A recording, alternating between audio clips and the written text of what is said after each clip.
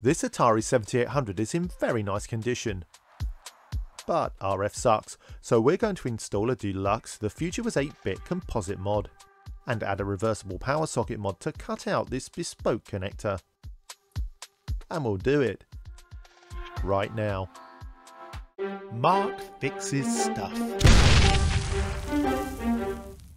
This video is sponsored by PCBWay. You can get an instant quote on a variety of services, or browse a library of talented makers' designs, add them to your cart, and have them delivered directly to your door.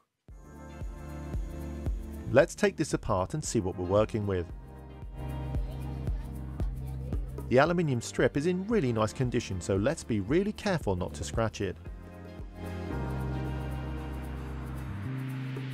There are 5 case screws, 2 at the back and 3 at the front.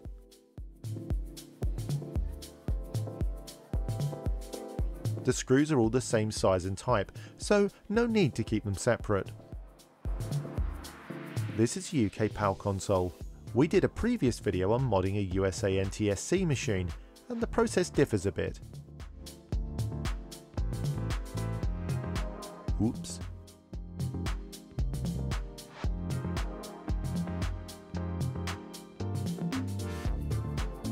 With the screws removed, we can just lift off the top shell of the console.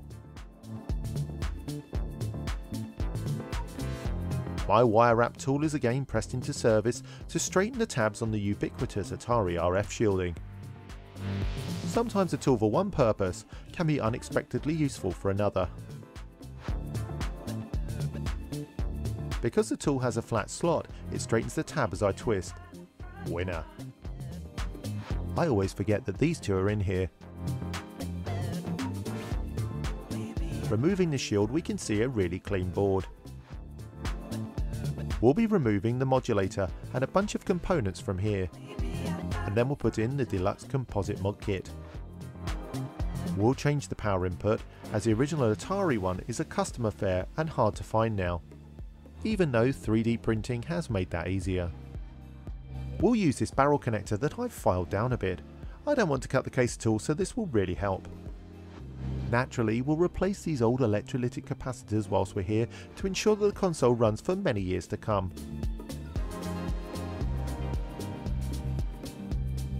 Before we can start work, we need to remove the extra shielding on the bottom of the board as well. I gently lever these off with a blunt tool, being careful not to damage the board at all.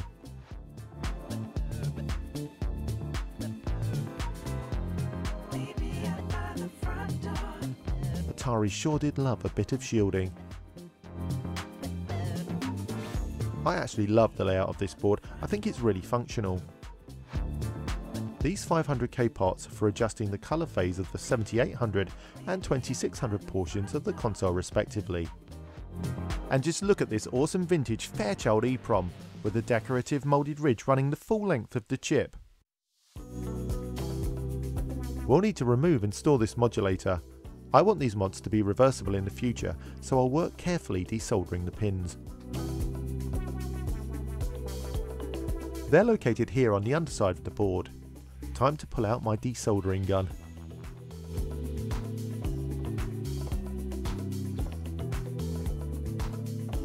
The pins are clearing really easily.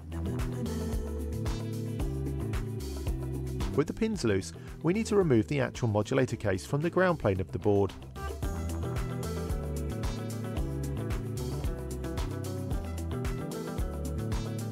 The ground plane is usually a bit of a pain, but for once the solder cleared really easily.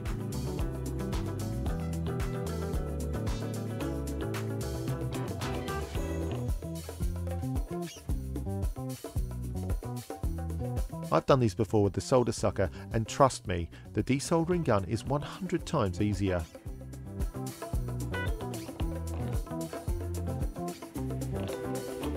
Et voila! Even I was surprised. Off into storage you go. With the modulator removed, we need to remove a few components from the audio-video section of the board. We'll start with this adjustable coil at L6, which is responsible for tuning the sound carrier in the RF output. It's easy to find under the board because it's got a massive hole ready to take a tool. A bit more hot suction is required, and again it's going really well. The coil comes free of the board really easily. We'll pop this with the modulator for storage. Next up, we need to remove this transistor at location Q8. It's a 9018 type, which is a device specifically designed for amplifying AM/FM outputs. Because we removed the modulator, it's no longer needed, and could actually add noise into our final mod. I'm starting to get a bit suspicious because things are going a bit too smoothly. We'll also store this in the bag with the other components. Time to remove this resistor at location R32.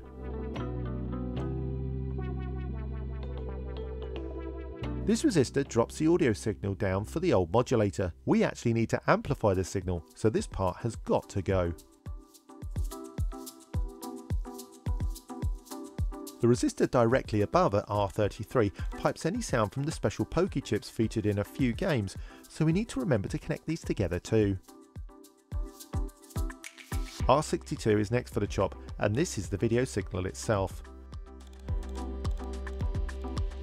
Again, this resistor is balancing the video signal, and that will now be done by our main board. Out you come! Don't be difficult now.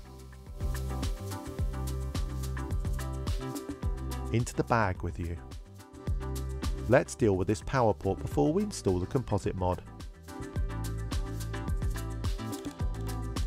Not only are the original power supplies hard to find, the connectors themselves are really non-standard and fail over time with wear and tear.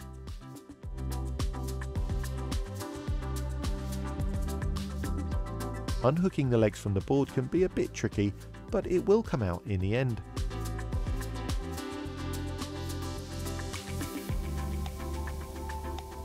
Even though these were keyed connectors, it was still possible to push the connector in reversed.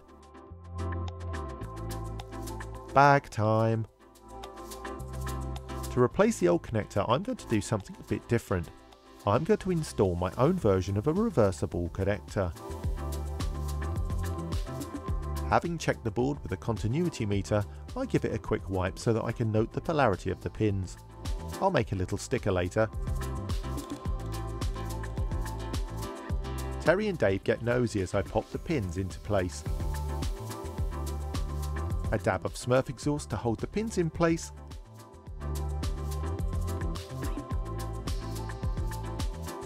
And we solder our power header pins into the board.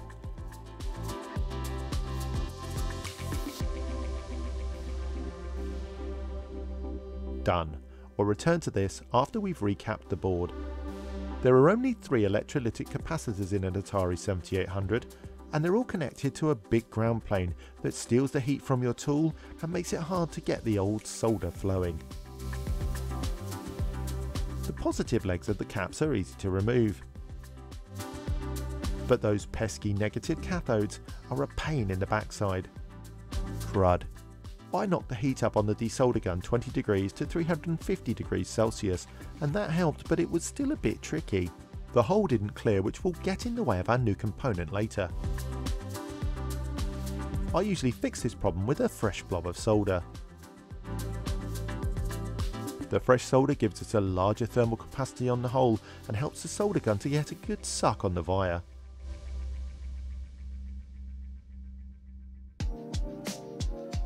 I'm annoyed by that scratch though. I know it's going to be the same story for this capacitor, and this one as well.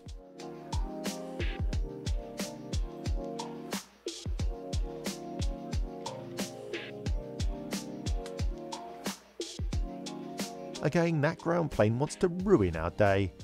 This time we'll outfox the board by applying a fresh blob of solder onto the joint whilst we're desoldering.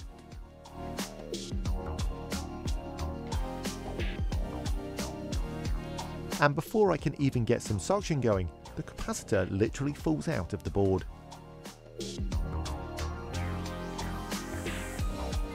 Unfortunately for us, this means that the hole didn't clear again. Oh well, more solder to the rescue.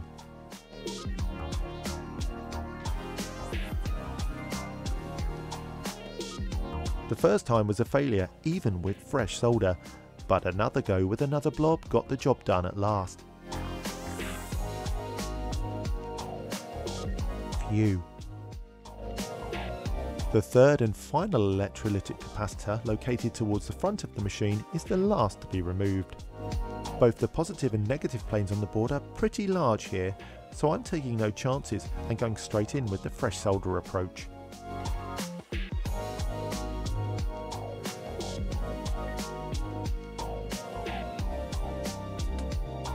It pays off on the larger ground plane with a hole clearing instantly.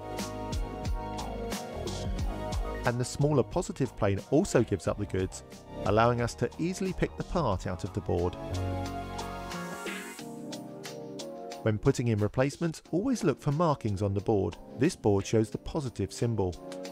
The plus sign is for the longer positive leg, also called the anode.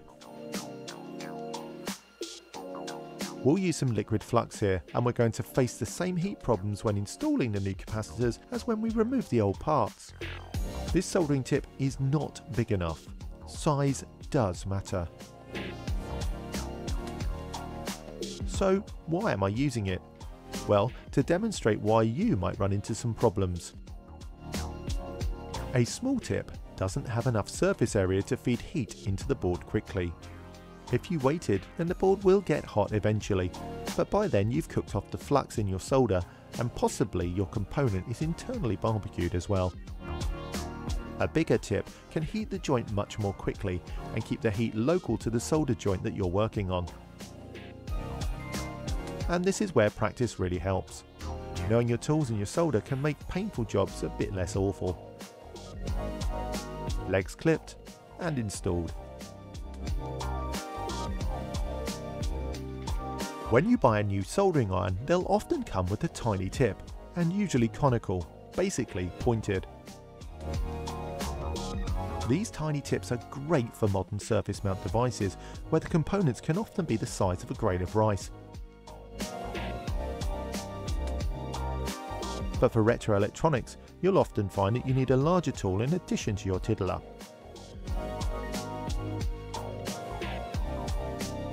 You can buy a variety of tips for most decent mid-range soldering irons, so don't be afraid to experiment with different sizes.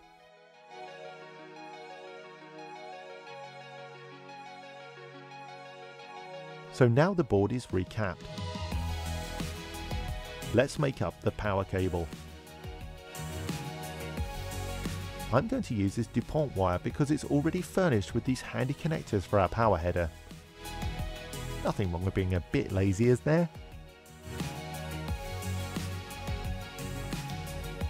I intend to mount the power socket non-destructively in an existing case hole on this side of the console. Taking the connectors off the other end of the cable, we set about soldering it onto our socket.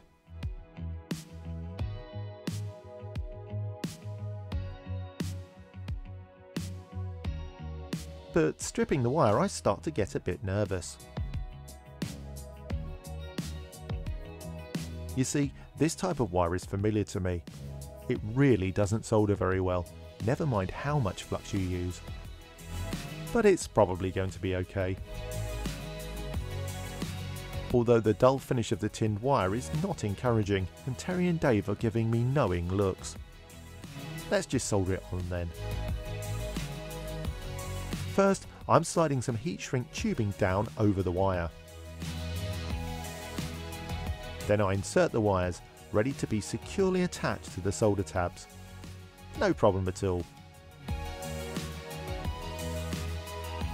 Except that the solder won't take to the tinned wire. It just runs off. One last attempt, and you can see that all the overheating has melted the shrink tubing. So here's the lesson. Some wire is cheap and nasty, and some wires are not meant to be soldered, just crimped. This wire is the latter. Let's use some of my proper wire now and stop being lazy. My only concern with this stuff is that the silicone insulation might be a bit too thick and lustrous to crimp into a connector. A box of decent hookup wire will save you many hours of scavenging and bodging poor solder joints. This is my small DuPont connector crimping kit. Unfortunately, my crimping tool is a bit, rubbish, but we'll get the job done anyway. The inserts have two sets of wings. The square ones are to grip the wire and the triangular ones are to grip the cable sheath. I put the metal insert into the crimper, then I slide the wire in as far as it will go. I ratchet the crimper, and then I often have to go back and give it a further squeeze with some small grips. It's annoying, but it might be my lack of skill with the tool.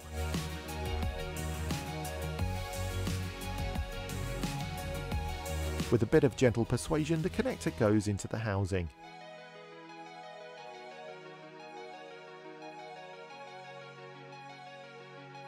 Get in there.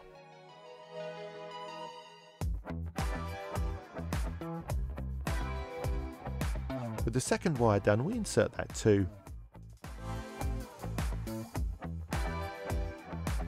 This is much better, despite my noob crimping skills. And at least the gummy crew approve of me doing the job with proper wire. Soldering with decent wire shows us a world of difference.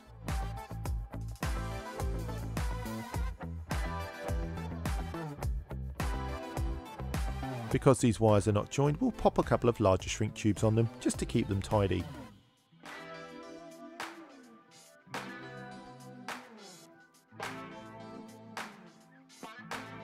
I do like a job to be neat. We'll also need some smaller heat shrink to insulate the power socket tabs. I'm not actually sure where I bought this socket. It has a round face with an offset socket input hole. I bought 10 of them a few years back and this is my last one. With a small amount of filing to make one side a bit flat, they're absolutely ideal for the 7800.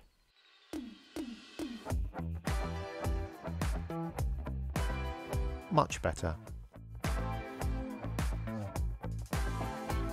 Sliding the shrink tubing down, we use my hot air rework station at its lowest setting of 100 degrees Celsius to pull the insulation nice and tight.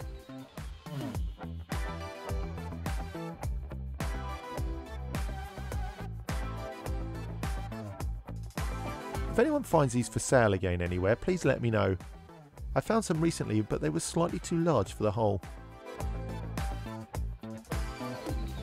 Okay, let's also shrink these to keep our new cable tidy.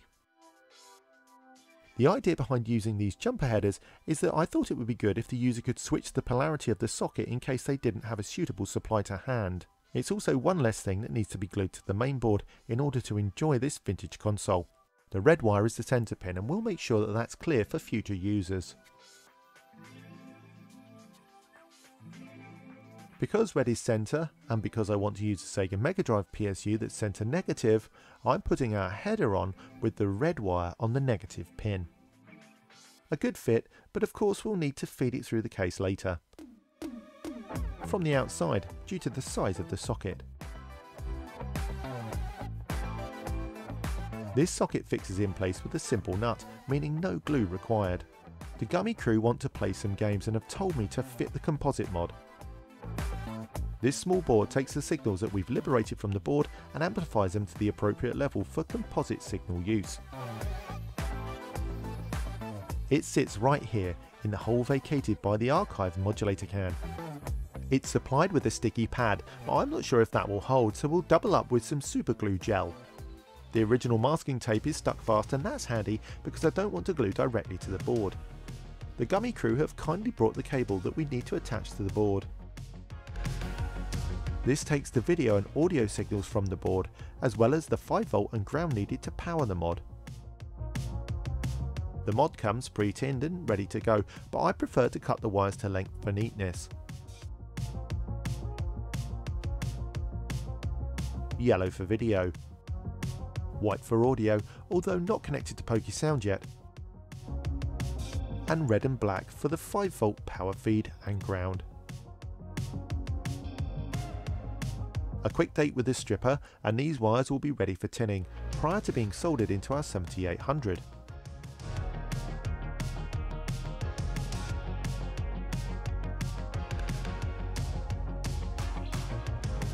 I'm using leaded solder because that's what would have been used on the board in the factory. Mixing modern unleaded solder alloys with leaded can cause poor joints and brittle connections.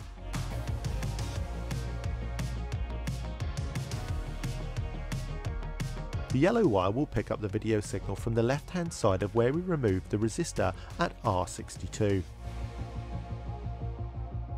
The white wire will pick up the audio, but just from the TIA chip at this point, at the right hand side of R32. And our red 5V power and black ground wires will be soldered into the bottom two positions where we desoldered the modulator pins from the main board.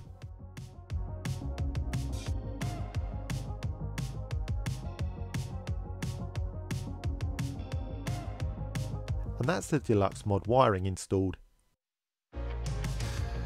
Let's pop our nut on the power cable and label it up next.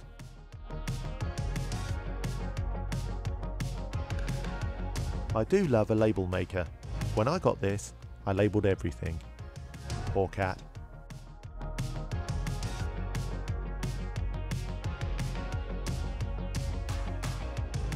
I've doubled it so that I can use it as a wrap tag. Hopefully that will be clear enough for people to understand in the future.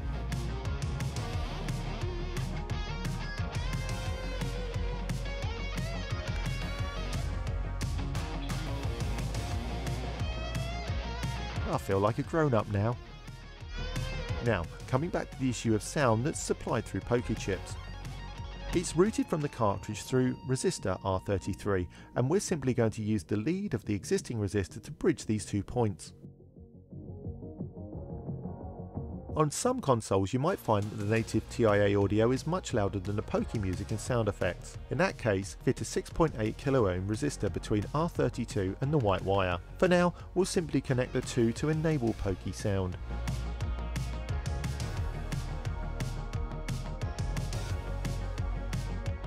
There are just 2 vintage games that use the pokey chip, Ball Blazer and Commando. It's time to mount our composite mod. Let's put the lower RF shielding on first. With all the shield tabs in place, we can put the system board into the lower half of the console shell. With the Atari 7800, the controller ports and difficulty switches need to be placed into the front of the case first, and then the board will simply lie down in the perfect position. Just to be a bit tidier, I've made a sticker showing the polarity of the power pins on the board. I think that looks a lot better.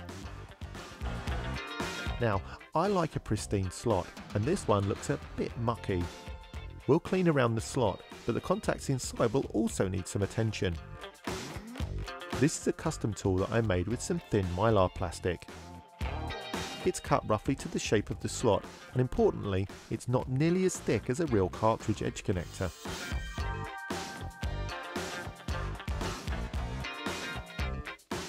I use either J-cloth or the thicker kitchen paper brands that you can get. Cutting a bit that's the same width as the slot, I then cut it to the right sort of depth and use some masking tape to hold it in place on both sides.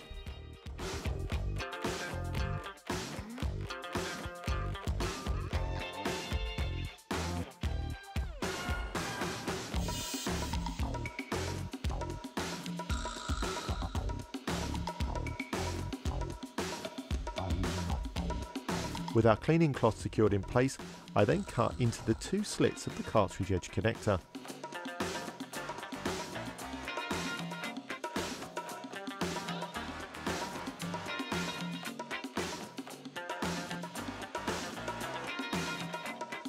Now this might look a bit janky, but let me show you how well it works.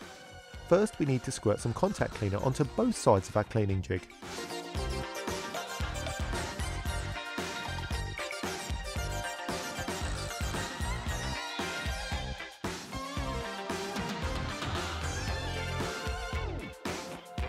Now we slowly but firmly push it deep into the slot until it won't slide any further.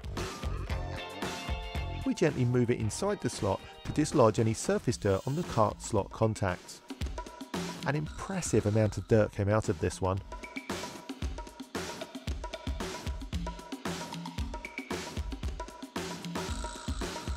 and build up like this can stop games working. It's important to keep your slot and your carts clean.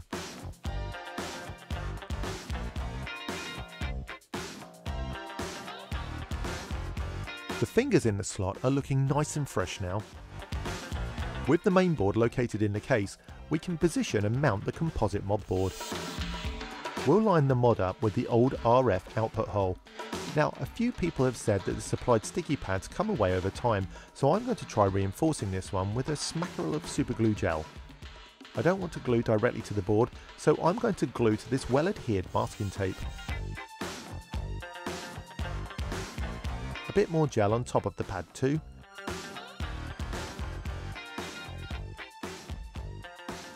And then place our mod in the centre of the hole. It seems I've rather stupidly picked up my spare mod board, so ignore this one.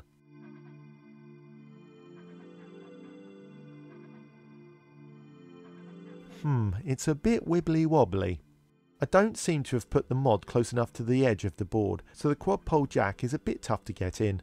I've tried pushing it backwards a bit. Whilst we let the mod board glue set, let's get the power socket mounted.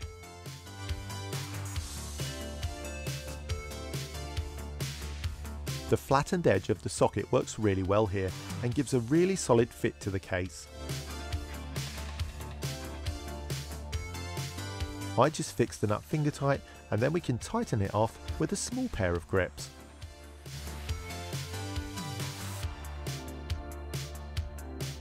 Using our own notes from earlier, we put the cable on the power header with the centre pin negative.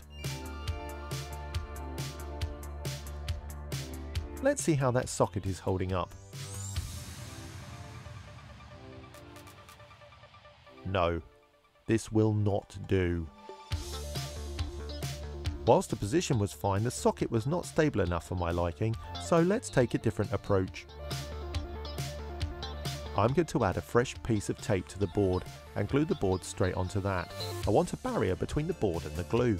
Although masking tape is used because it comes off easily when doing DIY, when it's left for a long period it sticks fast to surfaces, and I made that mistake painting once.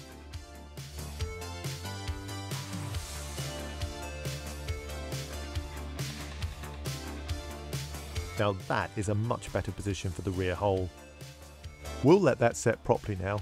I'm off for dinner. After a big meal, the socket had set rigid. So rigid in fact that I could move the main board by using the cable. Happier with the result than before, I put the connector plug into the mod board.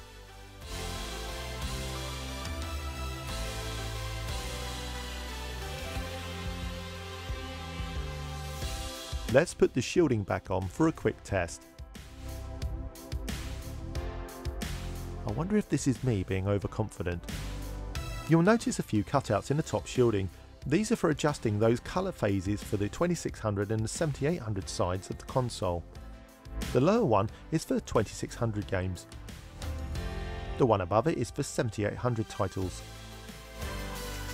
The hole on the left is for tuning the audio carrier on the RF signal, but good luck with that because we took it out earlier. I'm using my Sega Mega Drive PSU with a centre negative tip and about 14 volts no load. Pressing the power button shows a very welcome green LED. The Atari 7800 console has a built-in copy of Asteroids, and the composite is looking really good. Next I'll test the 2600 cartridge to see if the colour phase needs tweaking. Why does this game remind me of something else?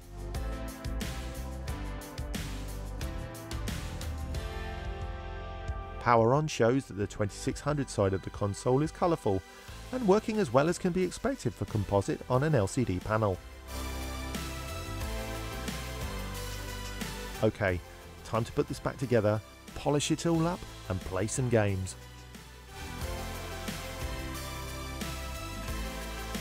I hope you're enjoying this video. Mark Fix's stuff is driven by its patrons, and without them I couldn't make the content that I do. If you'd like to become a patron and get ad-free access to videos and behind the scenes posts, please visit patreon.com/MarkFixesStuff. Every pledge helps me to create more videos, and I'll have lots more ideas in the pipeline.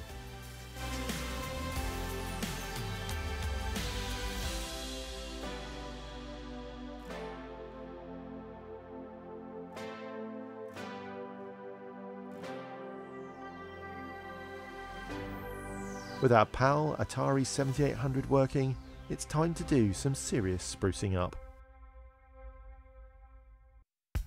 Although this is already a good looking unit, it still has that aged look to the plastic. By buffing it with this, we can get a nice look to the console.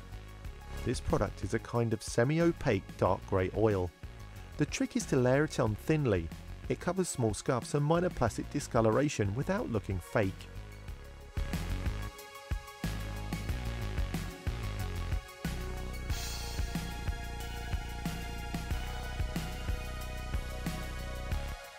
Don't forget to buff around your slot.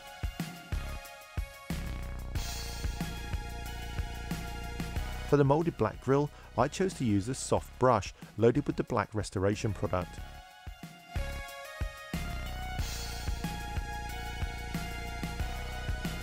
It's immensely satisfying to see the richness of the colour restored, and using a brush really helps to get into the textures of the case.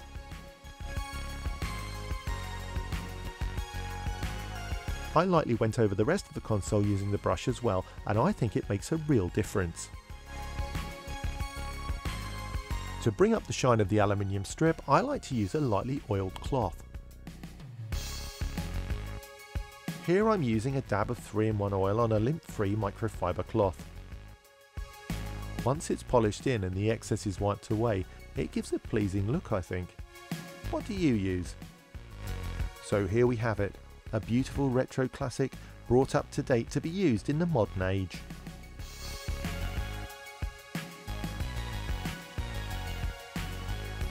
I know this has been a long journey, but I hope we've all learned a few new things along the way. Now, after all this work, it would be crazy to not play some games, I think. New mod connected. Power in the port.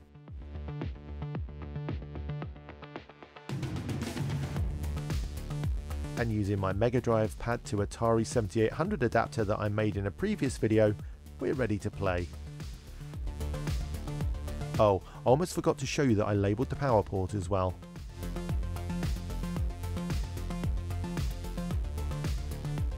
The first thing that I played was the built-in version of Asteroids. For a game that came with the system, it's surprisingly addictive, and I played far longer than I would have expected to.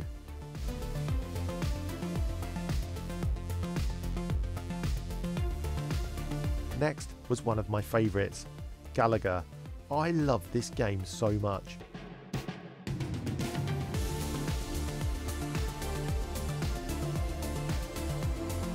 I think that the 7800 had really great graphics for the time. Some people complained that the sound was the same as for the 2600 unless the cart used a Pokey chip, but it really didn't detract from the games for me. Defender 2 is pretty similar to Defender 1, but the game really shifts around quickly, and for a 2600 title it's got a good feeling of inertia.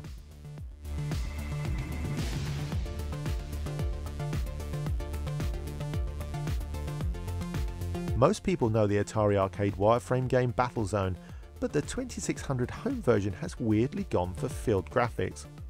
It's still a ton of fun though. I want to say a huge thanks to my amazing Patreon supporters appearing on the screen right now. They are fantastic and make these videos happen. If you'd like to join them on the screen here, visit patreon.com/MarkFixesStuff.